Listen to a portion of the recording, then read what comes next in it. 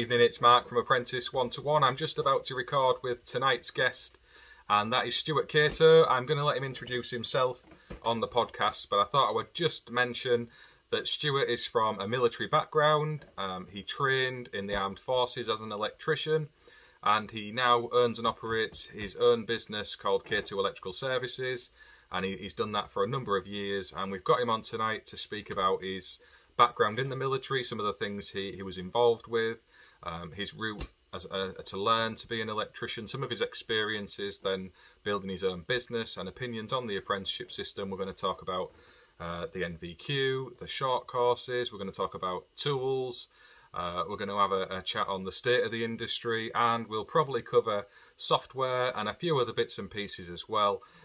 Stuart's on Instagram and LinkedIn, and I'll pop links to his profiles in the description of this video. Please go and check him out. He is a guy who is installing some great stuff, so he does work in a lot of plant rooms, with smart home installations as well.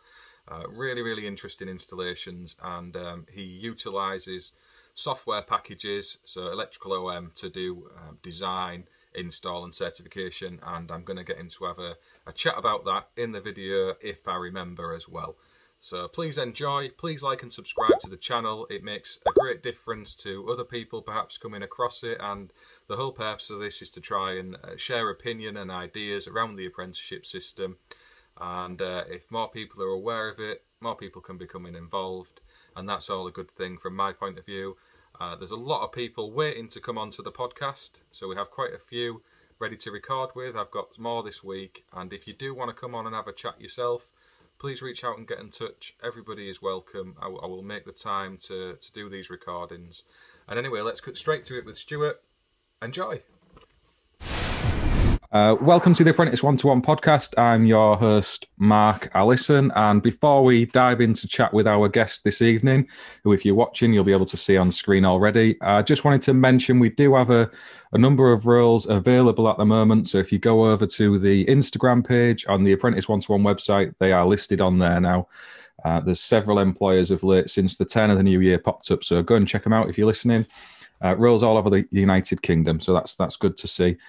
But tonight, we're going to chat with Stuart Cato. He's agreed to come on and have a discussion about his history in the trade and his role today and all of the bits in between.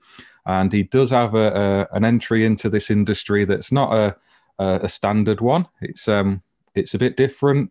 Well, it isn't. There's a lot of people who tread that same path, actually, in fairness. And getting Stuart's opinions and ideas is going to help a lot of people treading that route today. So, first and foremost, how are you, Stuart? Thanks for coming on.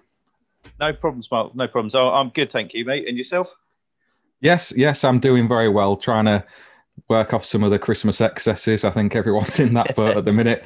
But yeah, I think we've all overdone it to a point. So yes, not doing too bad. You are the owner of Cato Electrical Services. Am I getting that right? That's correct. Yeah. Yeah. And when did you start that business up? Well, to be honest, we went limited a couple of years ago, but I started working for myself in 2006, end of 2006, after I left the army. Yeah, that was my next question, actually. So when you actually started your business, you had left the army and you'd actually done an electrical apprenticeship while you were in there, hadn't you? So you hadn't just been an engineer, well, not just, but been an engineer in the army. You had actually served an electrical apprenticeship in there, hadn't you? To an extent, yeah. It's not really an apprenticeship. We do a long course, which is about, I think it's 10 months off the top of my head, the first part of it. Yeah, and that's how we do it. So we don't do a conventional apprenticeship. Okay, so it's more specific, I guess, for the kind of installs you're going to be encountering while you are in the military. It's not like you're going to be house bashing and such, I wouldn't have thought, or was there elements of that as well through the course of your time? No, there was certainly elements of that because we were working to the regs. Obviously, we learn how to do it. We learn all those bits and pieces, but we do have specific military modules that we cover as well. Okay, okay. And when you were doing that, I guess you had roles all over the world. Did you have stuff taking place outside the country, or was you primarily based in the UK? No, once I finished my training, I would say I probably spent half of my time away. Um, Kenya, Cyprus, Iraq, Wow, Afghanistan. wow. Um, yeah, So I yeah. So guess you've seen some installations that are a bit different to what some of us regular sparks coming through a normal apprenticeship might see. I can't even imagine what some of that must be like. So was that building up barracks and things, remote work locations, or it what was was a some of that whole like? host of yeah, it was a whole host of things. Sort of in the more operational zones like Iraq and Afghanistan, it's setting up bases, it's building. Um, well, in Iraq, we built effectively an airport. Wow, Um, but then in places like Cyprus, we were doing maintenance. So yeah, back then, there used to be the buffer zone where yeah. the two halves were split, and we used to patrol and maintain the area in between them. Fantastic. And that's one of the important aspects I want to get out through Apprentice 1-1. I mean, you've been in the military there, getting that experience, and there is such a wide vocational range across the electrical industry. There's people in school who think it's just a case of you get a local contractor and go off and start learning from them. But there's so many different areas of this industry you can go into, from military routes all the way up to working now in smart tech and things like that. Even into wholesaling, there is such a wide variety of roles available, and that's why I love the electrical industry as much as I do. And hearing your journey into it is quite relevant, because there's a number of people coming through the military route now who don't have the training you have. Actually, they've been in different roles. One of the guys in particular I'm thinking was on a nuclear submarine. And whilst he isn't a trained electrician, he wants to now become one. So it's kind of trying to find the right advice to give those kind of people of some of the courses that might be relevant to them. Is there any kind of input or advice you could give to that? I mean, did you have to take any specific courses when you left the military and came into civil life, or was you already qualified to set up and start trading straight away? No, so we were fully well. I was fully qualified when I left. We did because all of our training facilities were City and Guilds registered. So we sat all the relevant courses and qualifications. So when I left, I was in a position to fully start from the word go. Really, um, it's quite tricky for other guys leaving, obviously, who haven't got the qualifications, because it really depends on the level of their experience and what they've done, and it's very hard to know what would be the best thing for them. Yeah, that's the issue I've got, because a lot of them are asking me, and I genuinely don't know. So people might not be aware, but when you leave the military, there is sort of financial support, isn't there, to take training courses to resettle into wider society. Or that's what some of these guys are telling me now, and they're looking at the best way of spending some of that money, whether it's on a short course or trying to pay for a longer apprenticeship and fund their reduced wages while they do so. Obviously, a lot of these people have families. They're not living at home with parents. They have costs to cover. So I've been kind of directing people off to careers advice, and generally they're coming back saying, well, these people don't know either. So it's really quite difficult. Did you get support when you left the military with any kind of advice with that? There wasn't a lot of advice. What we did have, we had the resettlement package, which was which is some financial input into training courses. What I did, I put that towards a TV and satellite installation course, so we could cover all sort of those sorts of works as well. That's one side of the business that we've put on the back burners now, but that was a big part of the work when I first left. Yeah. But when it comes to advice, not really, because there's so many avenues that people want to cover, and it's not just the electrical industry. People are going into every sort of industry out there. Yeah. So the advice they can get is quite minimal, really. Yeah, it must be incredibly difficult, actually, in fairness, for that support to be given. And if there's funding made available, that's helpful for sure. So yeah, I guess my own advice to that would be it depends on your own circumstances. If you have that level of competence, there is a time and a place for the short courses. That they're not really the accepted route if you don't have that competence or prior experience. But they do have a place, and sometimes it can help out, especially people who come through a military route. So there is that option, and it is really, really difficult to get an adult apprenticeship anywhere. So it's quite tough, and it's hard for those people who are getting in touch. I can think of probably 20 or so since I started this who have done. So that was my own little advice on there. And again, I'm not an expert on that, which is part of the difficulty. Moving on from that, you're now set up as an established business. You employ people, is that right, Stuart? You've got a couple of employees. Yeah, I've got somebody that works for me and a couple of sort of part-time subcontractors that we bring in on some of the larger jobs. So yeah, we've got a couple of people there. Yeah, good stuff. And we've chatted before about this on a couple of the other podcasts we did over on EGTE, but you kind of specialised into a couple of niche areas, is it fair to say, with your energy efficiency and now smart homes with the looks of it as well? Yes, yeah. So we decided that we wanted to sort of try and push into all the new emerging markets. So sort of 2010, we jumped on the PV bandwagon. So we've been doing that for 10 years.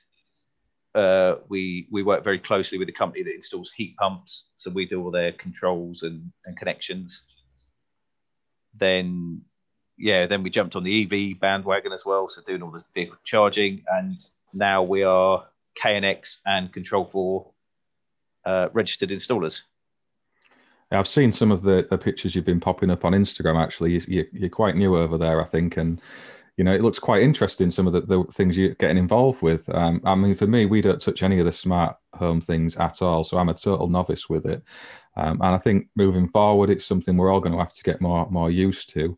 And certainly for apprentices coming through now, do you think that's well worth them looking into as a learning resource? Because it's not something they cover in college to a great extent. Yeah, I think it's definitely helpful to get a working knowledge of the systems, even if you're not looking at installing or working on them, because you can always come across them on a EICR, and the same with EV and PV. It's good to have a basic knowledge of that, because then when you do come to it, you know what you're looking at. The amount of times we get phoned up by local electricians who've done an EICR and they say, we've done this, but we're not going to test the PV system or even the circuit supplying the PV system because we don't know what we're doing. That is such good advice. That is really, really good advice. I mean, you do need to have a bit of knowledge about everything, even if you don't know exactly how to go and install a system like that yourself. To be aware of, what's actually involved and what it should look like as a finished product is vital. So great point. That's for anybody really, not just an apprentice. That is sound advice.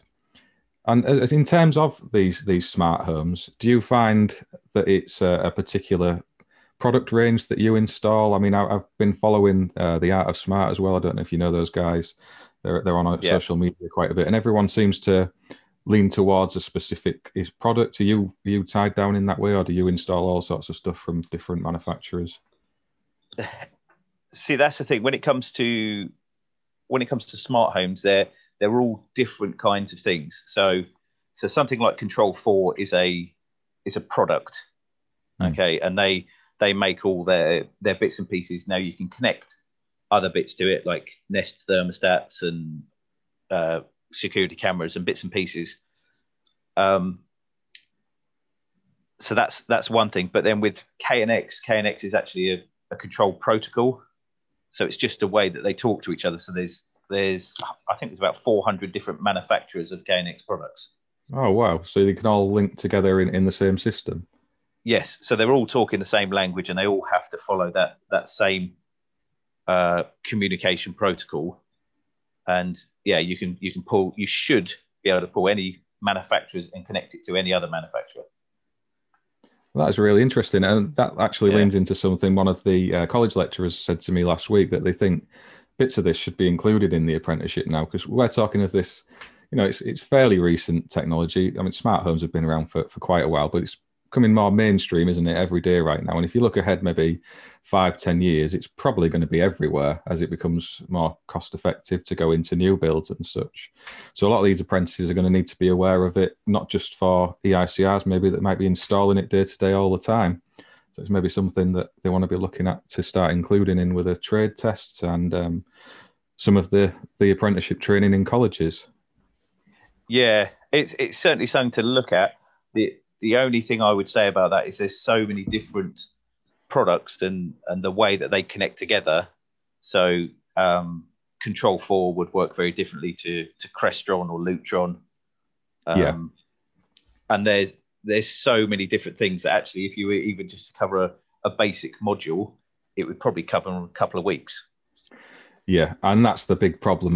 The same lecturer said they barely have enough time within the 3-4 years to actually teach the core principles correctly. So, it is really difficult, like you say, to get any more information into youngsters in the window of time they've got.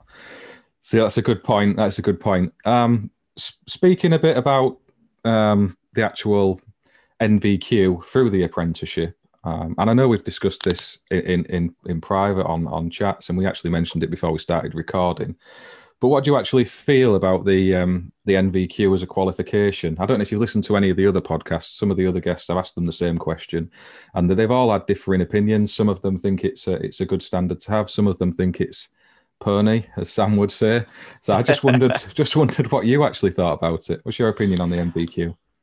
Um, it's a bit of a tricky one because obviously I think qualifications are good, but a lot of companies are using it as a be all and end all. One of the problems I had is when I did my qualifications, we were only city and guilds. They didn't put us forward for the NVQ level 3. So we did all the work just to get the experience, but it wasn't put forward for the assessment. And likewise, they weren't a NETS training facility. So we did an AM2 assessment, but we never got the qualification. Yeah. Now, what this means is I can't get a CSCS card or ECS card because I don't have those qualifications. If I got my... sorry, again. I was going to say, at the time, was you aware that was the case, or did you genuinely think you were taking the right qualification to be able to do that, or was it something that wasn't even in your mind at the time? To be honest, it wasn't something that was in the mind because actually when we were doing the qualifications, you don't know if you're going to go out into city streets or go stay in the military for your full time. So it wasn't something we knew. A, we knew the implications of, but B, to be honest, really cared. No. At the end of the day, as long as we got our money and could go out on a Friday night, it didn't really matter. Yeah, that's it. If you don't know at the time that it might be something that's important in the future, it's not something that is going to enter your head, is it? But you would have liked to have hoped that it would enable you to get the NVQ and the gold card. It's quite sad to hear that. And I think there's a number of other people in a similar situation to yourself, which does, to a point, make a mockery of it because you're a perfectly able, competent electrician. You're able to go off and be an eng tech with the IET and various other things like that. Your competence isn't in any question at all, and yet you can't get an ECS gold card. There's questions there to be answered around that.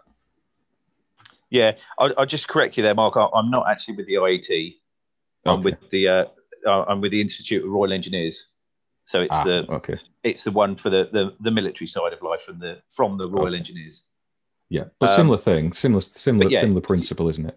Exactly. We still have to meet the criteria of an eng tech set out by the Engineering Council. So that part's identically the same. I did speak to Mike Andrews a couple of years ago about this, and they were talking about, there was talk of finding another route because it was, at that point it was the AM2 and the MVQ that were the sticking points, and that was just because they were the guidance set out by the JIB. Yeah, I've heard similar things, and I think there is like an adult learners route you can do now or something where they'll come out and assess you and other bits and pieces like that. But I don't think it's very accessible, and it doesn't apply to a lot of people in a lot of cases either. From the research I did on that, I think that was about 6 months ago, and I'm sure Adrian won't mind, but Adrian Davies put a video up on YouTube recently. I don't know if you've caught that, and he said similar things about his training wasn't sold to him in the correct way, but he genuinely did think he was taking all of the right courses, and it wasn't till after the fact that he discovered he couldn't get his gold card. So I mean, this is a big problem, I think, across the trade. And whilst we're holding this up as a benchmark now for youngsters, it's a good thing to have that, definitely, while it's correctly enforced and attained. But there's some of the people who are now kind of excluded from certain employers and certain routes through no fault of their own, and certainly not due to a lack of skills. So for me, that needs addressing, and urgently. I don't know how you feel about that, because I mean, you've got your own business, so primarily I guess it doesn't affect you day to day, but there'll be other people who are on the agency sector and other things like that, and they can't get the roles that the skills perhaps match just because of that. Yeah, definitely. It's certainly a big thing, especially if you've been missold your training. A bit like a lot of the guys on the short courses who do the short courses and think they are fully qualified, experienced electricians at the end of it, where we sort of all know that the majority of people who do short courses aren't. You know, there is, like we said earlier, there's guys who come from the military who have the background and do the short courses, and that's fine, and they get the qualifications. So it's a bit of a tricky one, really. Yeah, it is. And there's no easy answer to a lot of these questions, in fairness. And I'm asking this, I'm asking so many people these things because it's a way to try and gather opinion and thoughts throughout the trade. And I've asked the other people questions about short courses as well, and you've kind of touched on them there. And I'm of the same opinion of you. They do have a place with a small section of people, but I think a lot of these training organisations have run away with it and sell it by the bucket load to anyone and everyone just to make some money. And that is only hurting the trade for me. You know, every course has a place, and to a point, we all do short courses. We all take the regulation courses. We do things like 2391 and such as that. And really, they're aimed at practicing electricians, or they should be. But it's all packaged up into these enticing new career routes, earning 40, 50,000 pound a year after so many weeks training. And the general public coming out of an IT background or working in a bank or wherever else, some of them don't know any better, and they seriously believe that that's what they're going to come out with. And it's only at that exit point they realise actually this isn't the case, and by then it's too late. The money's gone. Yeah. You know, it's really difficult, and I feel sorry for a lot of people who have gone down that route. I don't have any grudge with them at all. It's the actual training organisations enabling it. I think they have a lot to be accountable for me. But speaking a bit more about your business and apprentices, is it something you've perhaps considered in the future for your business? Would you like to be in a position to take apprentices into your company in the future? Yeah, that's the sort of long goal plan. What we're looking at the moment is I've got to expand I've got to get another van, which means my colleague can then go off and do his bits and pieces, which means then I've then got the space to bring in an apprentice. You know, it's all well and good getting them to drive everywhere and bits and pieces, but I feel that they need to have that security, and they need to be part of the process. And also, you can obviously, coming from the forces, you know, we were always, if you're on time, you're late. You know, yeah. So timing's a big thing for us as well. You know, I remember when I first left the army, and I'd be, you know, if I was going to be 5 minutes late to a job, I was phoning the customer telling them, you know, I'm really sorry, I'm going to be late. And the amount of customers who'd be like, what? Okay, yeah, that doesn't matter. And it's just because from that mindset that, you know, you're always early in the army, you've got to be there. So yeah, that's sort of one of the reasons as well that I'd like to get him on board in the van, so he can understand that principles. And Yeah, that's really good. So, I mean, you're wanting to get everything set and in place so you've got a viable role for an apprentice to come in and have fun doing the job and also help your business. And you bang on again with you liking being 5 minutes early. I'm the same, but so many tradesmen, you're lucky if they actually turn up on the day they say they will. And Yeah. you start to realize that I was the same back in 2006 when I started out myself.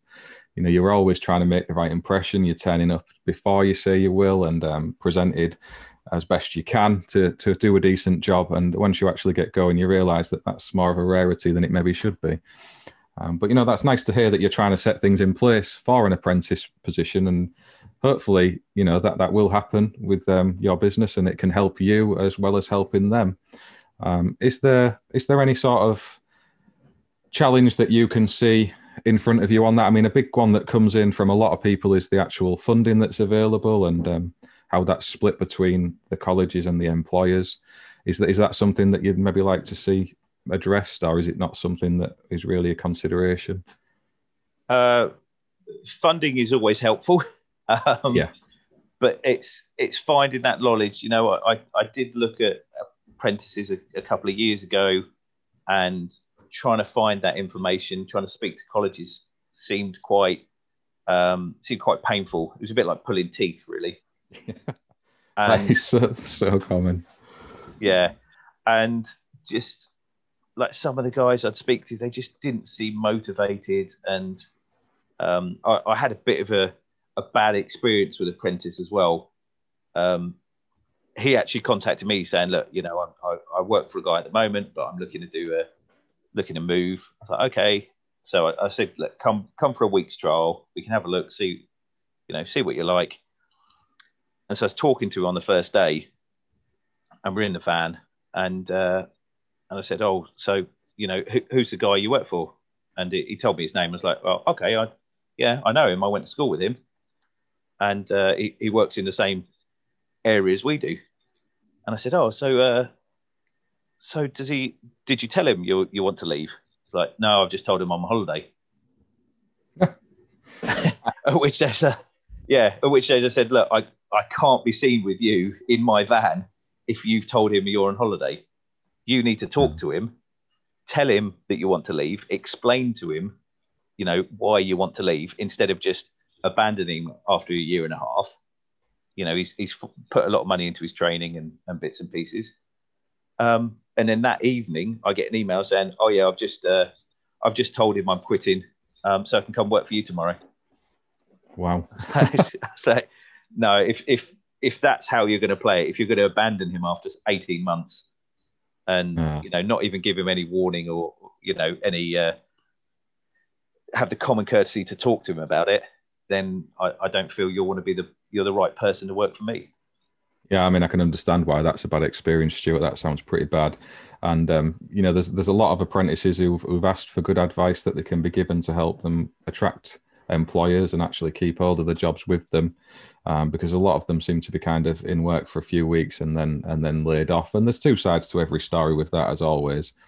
And you raise a good point. I mean, there is this thing about young people in general in today's society, and I think that's kind of historical throughout the generations. It's always the case that they get a bit of a kick in. But yeah, I can understand that putting you off. It's not the best situation to find yourself in when you're genuinely trying to take someone on and they're essentially moonlighting. It's a tricky one, isn't it? Yeah. It didn't really make me want to try and push it for a little while. So no. I mean, fortunately, I'm aware of many people who are really they would love a job to come and work with someone like yourself, Stuart, and that those people are out there. I can promise you that, from what I've seen in this little adventure since March, April last year. So they are there, and hopefully, as things move on in the future, you maybe find that yourself as your business builds. But just looking again at the funding aspect. I mean, you said about the colleges not really knowing where to direct you or to help with that. And that is another really, really good point, because it's the same thing a lot of people have been in touch with, not so much about the grants that are normally available, but about these coronavirus grants. So there's been some extra grants put in place by government to kind of encourage the employment of apprentices, especially ones who have been made redundant. But then actually finding the information for all of that is so difficult. It's buried within a link on a web page to a link on another web page to a link somewhere else, and then you've got to wait so many months till you find out if you're even applicable for these grants. It kind of suggests you will be, but doesn't make any promises. And, you know, it hasn't been made very easy when a lot of these employers are going to be small businesses who don't like admin and paperwork and faff. You know, it's not been done in the best way. I don't think. It's almost like it's set up in a way that people wouldn't ever bother actually taking the grants out, is my own personal opinion. Although it was good to see they have extended them. They were all due to expire at the end of January. They've now been pushed on to the end of March. So if anyone is actually looking at that, it is on there. And there's a link on the Apprentice One-to-One website actually to direct employers at. So hopefully, as we move forward and we all get back to the normal world we're used to, there will be some more funding put into the apprenticeship system to try and help people like you and me, Stuart, be encouraged to train youngsters and make jobs for them, because we would all, I mean, all of the people I speak to would love to have apprentices in the business, as many of them as they could. And really, we need a bit of support. Certainly some of the smaller businesses do anyway. That's my opinion. I mean, how do you feel about that?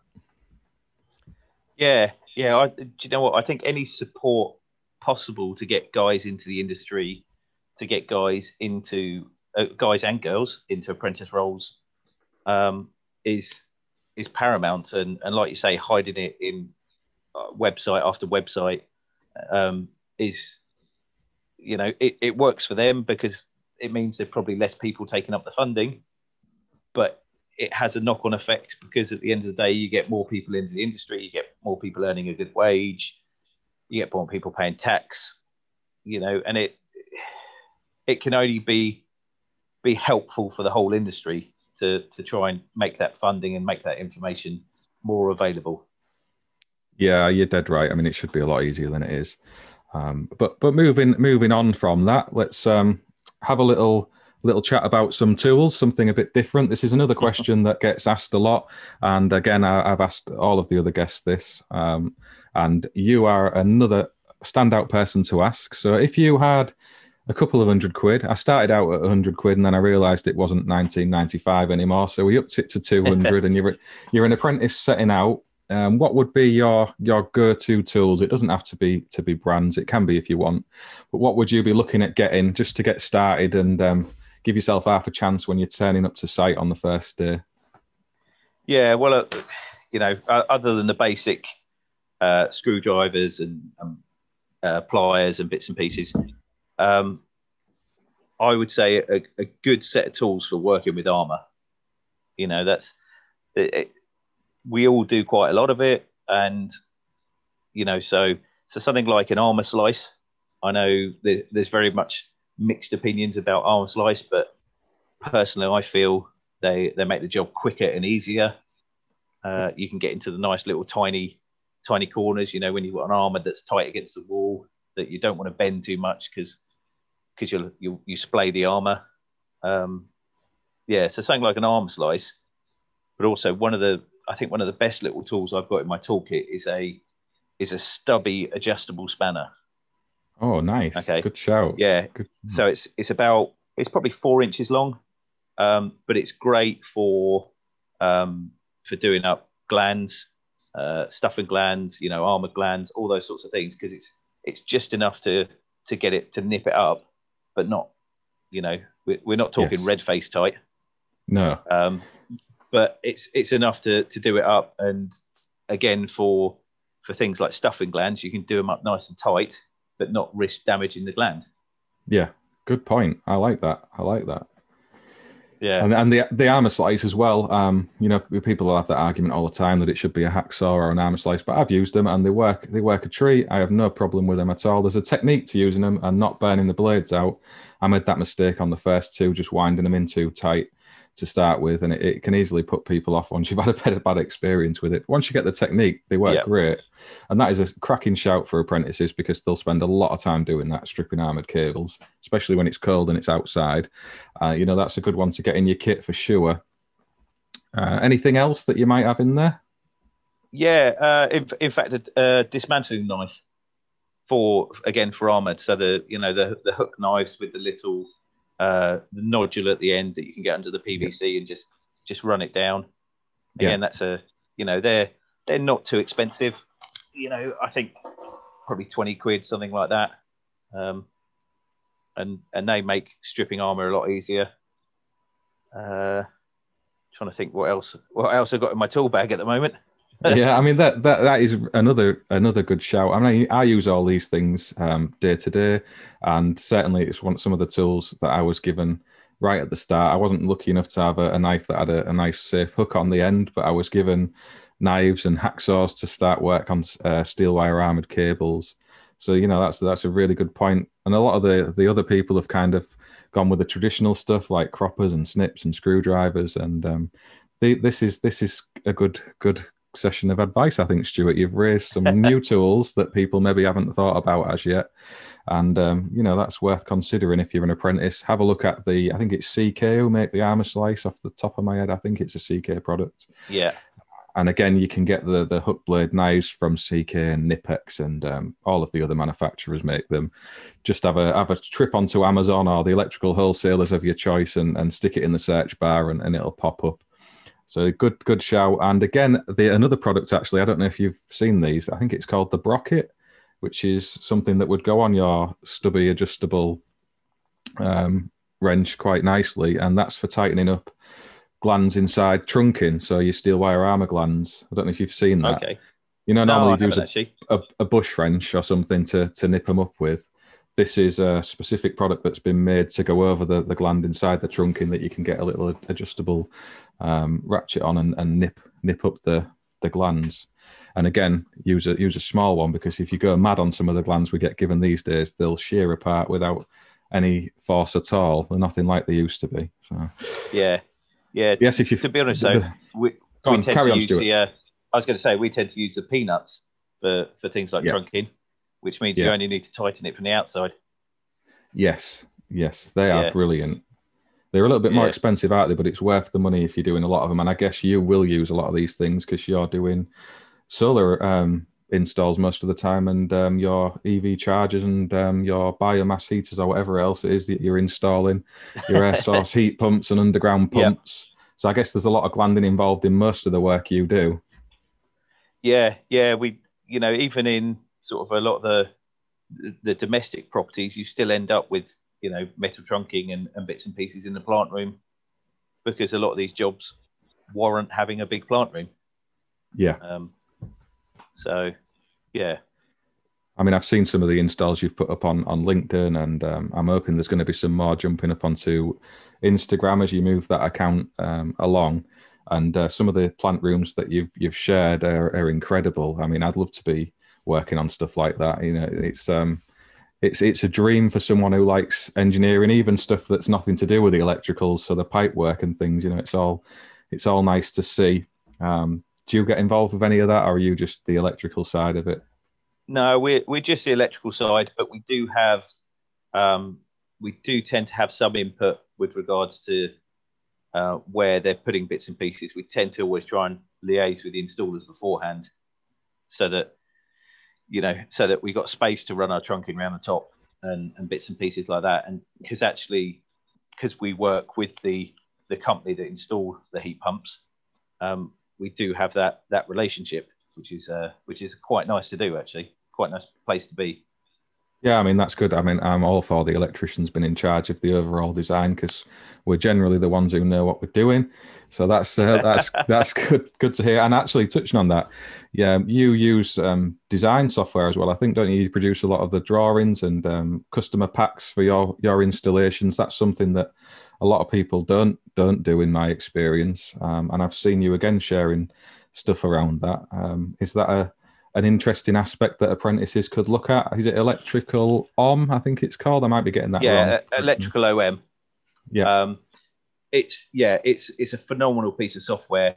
We sort of stumbled across it, and we took up the basic package, which, in the scheme of things, it isn't actually cheap, but for a business, it's certainly worth it. We initially took it down the route of just doing the cable calcs and bits and pieces, but then you can you can push that further forward, and so you can do all the use schematics and bits and pieces like that, and then you can add on a design package, so you can import your AutoCAD or DWG drawings and put all your sockets and switches and bits and pieces on there. And because you can scale it up, you can take all your measurements, you can do all the cable sizing, cable runs, all those sorts of bits and pieces. And then added onto that, we bought the software, the certificate package, which allows us to convert the design. So if we do a design, we can convert that directly onto a certificate. So it fills in all your cable sizes, your MCBs and RCDs and bits and pieces, and all those sorts of bits and pieces. And likewise, you can reverse engineer it. So you can, for an EICR, we take out a tablet, we fill it in as we go. We can take pictures. We can add pictures directly into the certificate. And then when we get back to the office, we can reverse engineer it, and that will put it into a schematic and tell us if our cable calcs, or if the installed cables are the right cable for the installation type and the length of run and all those bits and pieces, and it will flag up any warnings or issues. And it's a phenomenal piece of software. It would be great to see apprentices trained with something like that, but I think a lot of it is more for the, for companies that are running the design side of life. But certainly for the EICR stuff, I think apprentices, that'd be very great for them to know how to use things like that. That's a great shout, and you've taught me something there, because I did not realise that they did a certificate pack in there. That's something that I'm going to have a chat with you off the podcast, because I think that's something I need to look at myself into my own business. And I know from chatting with Spencer actually earlier on last summer, he was going to do something for the apprentices in Apprentice 1-to-1 to do with that software package. We didn't have the numbers of people in the group at the time that we do now, so I maybe need to revisit that with him and see if we can maybe get something set up. As this all kind of exploded, I got lost in just trying to find people work. And apologies, Spencer. We do need to have a chat about that if you're still willing and you're listening to this. But yeah, definitely, that sounds like an absolutely incredible package. And speaking with Craig Gallagher on the last podcast, he lent towards the benefits of using software in your business to make life easier. And that is another great example of a bit of software that can help us all with designing, installing, and certifying work. It's incredible to see the stuff that's out there. So I'm definitely going to be looking at that. Thanks for mentioning it, Stuart. That's all right. 3-4 years ago, we used to have the old scrappy bits of cardboard. You'd do an install, you'd write it all down on the cardboard. Sometimes you'd lose it, and then you'd have to go back and retest. And but now you can just fill it in a tablet. The tablet fits perfectly in the mega case, so it's all there. We just pop it open, and it's all stored on the cloud. And there's no. It gives you total accountability on the job, doesn't it? So you're seeing the whole design stage, certification, and then if a client loses certificates or whatever, it's no big task to send them copies. The next contractor's coming in, they've got all of that information there for maintenance in the future. It's just so helpful. And the fact you're offering that as a business has got to set you apart from some of the competition as well. So there's a benefit there from yourself, I guess, with marketing yourself towards certain clients you're trying to attract. So it's a win-win all round, really. I know you say there's an expense to it, but hopefully you get the return on that as time moves on, and you win bigger and better contracts. Well, that's it. We've found it already that we did some work for a business that we now do quite a bit of work for. And the first job we did, we provided all the plans. At the end of the job, we gave them as drawn plans with all the test certificates all in one folder. And they build some very nice houses, and they look at it saying, "Well, we've never had any of this before." And and that's just thrown in at our standard price. It's not an additional extra, it's not a costs. We just price up and go, this is how we work, this is what we're doing, and they can certainly see the benefit. Of course they can. I mean, that is great customer service, and for you retaining that client and getting a better relationship with them going forward, where hopefully price isn't the driving factor in every service you're delivering. You know, that's where you start to get the payback from stuff like that. And a big roadblock to a lot of small businesses, and I speak as a contractor as a similar size to yourself, Stuart, is the expense of all this stuff. You're worried about spending resources on things that you don't think you're going to get a payback from. And often with most of this software, it does pay back and some. I can certainly vouch for that. And I have Neil to a point to thank for it, because he's kind of shoved me in the direction of software over the last year or so. And it's transformed the way we do things. John Lorimer as well, he's had input on it. And now yourself tonight, I'm going to be going off and looking at that package. So, you know, it is all out there. There's help for employers to kind of try and scale your business and use some of this software to help grow rather than shrink your options and prospects. Yeah. Well, to be honest, Mark, I'm going to take a bit more credit for that because I shoved Neil in that direction in the first place. Well, I knew there must be someone sensible behind it. He can't have ever thought of that himself. So I'm pleased you've said that, actually, because he's been waving that around in my face, that he's kind of leading the software fight. And now I know it's you, I can tell him to shut up. So thanks for that one. You know, that's another great point. You've been a real star on this one, Stuart. Thanks very much for coming on to chat. And just before we leave it, you know, there's people who think that the industry is kind of shattered to pieces and it's falling apart. I'm not one of them. I do think that generally we have a good trade to work in with sound and solid prospects to the future, but there are problems. And obviously I've identified the apprenticeship as one, and I'm trying to do my own little bit to help in any way I can with that. What do you think? Do you think that the industry is set for a decent future, or have you got a magic wand for some issues that you would like to wave and fix? How do you see it? Do you know what? I think the industry is getting better. You know, we had issues with the Part P, and we've got issues with short courses. But do you know what? I think with the popularity of social media, it's helping the industry more than anything else. Obviously, it highlights a lot of bad stuff. But I remember when I started end of 2006, I had no one to help, no one to turn to. I just had to make my own mistakes and, you know, lose money here and there. And I plodded along for about 4 or 5 years, just bumbling through the industry. And, you know, now social media, people come up to you, they'll ask you questions.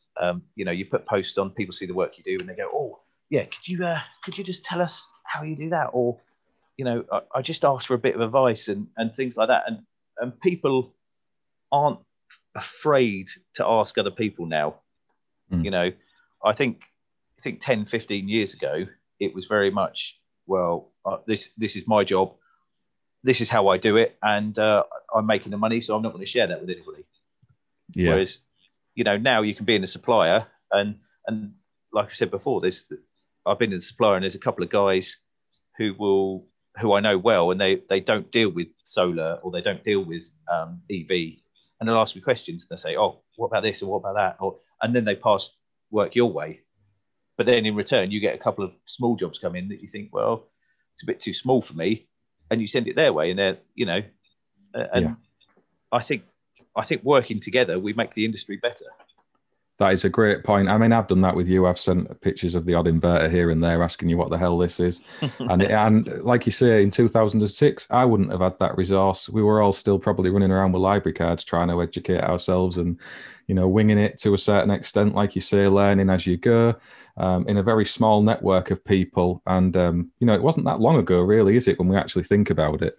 You know, so how things are now with social media, and there's people everywhere who are happy to help each other, and there's no judgment for not knowing certain things, certainly from the majority. You'll always get the odd idiot who likes to kind of have bragging rights over everybody else. But generally speaking, it's a really positive experience on social media, and I won't be talking to you tonight without it. So, you know, it is a good thing, and apprentices have that resource in bucket loads. There's all the stuff plastered all over YouTube. So I don't know if you've seen Craig O'Neill's completely electrical channel that he's got. I mean, that's got some off the scale theoretical stuff on there. You've got all the GSH and Joe Robinson stuff, the Sparky Ninja, and stuff on there. Adrian Davies popping stuff up on YouTube. There's people like yourself showing the work on Instagram and LinkedIn. Loads of other electrical contractors as well, such as Nick Bundy and Tom Nagy on YouTube. There's too many to mention. And especially now, while apprentices aren't in work, generally speaking, and they aren't in college, and they're all still trying to push on with the training, to have that there. I mean, could you imagine in 2000 if this was me and you and we were stuck at home for a year trying to carry out our training? You know, it would be a lot more difficult, wouldn't it? So, you know, that is good that all of that resource is there and people have gone to the trouble to put it out. Yeah, and it's amazing that, you know, there's so much free stuff out there, and people, like you say, they've gone to the trouble, and it's completely free. Yeah. And a lot of people, you know, slate them, or, you know, like to make snarky comments or that sort of thing. But at the end of the day, they're doing it off their own back, you know. And like yourself with apprentice to one, it's off your own back. You're not making any money from it, and it's just to help the industry, and that's what it requires. Yeah, I agree. That's nice of you to say and mention apprentice 1-to-1 as well. Thanks, Stuart. Where can people find you and Cato Electrical Services? Where do they need to look for you if they want to dig into your brains and ask you some questions, or maybe order some of your services? Well, as you say, we joined the Instagram revolution. Probably a little bit late to the party, but we joined that on the 1st of January this year. And so we're under there as Cato Electrical Services, and on LinkedIn as well under Cato Electrical. Lovely. I mean, so if anyone wants to reach out to Stuart or go and follow him on Instagram and see some of the installs he's doing, I will pop a link to his Instagram page in the description for the YouTube video and on Podbean. And thanks again, Stuart, for taking the time to chat with me. I think a lot of people are going to find this both relevant and useful. You know, so very kind of you to give up another evening to come and waffle away with me. And anytime you want to come back on and have another chat, just let me know. If you've got a topic you want to cover around the apprenticeship system, it would be an absolute pleasure. So thank you very much. Not a problem, Mark, and thank you for having me on. Lovely. I'll catch you on the next one. Brilliant. Cheers, mate.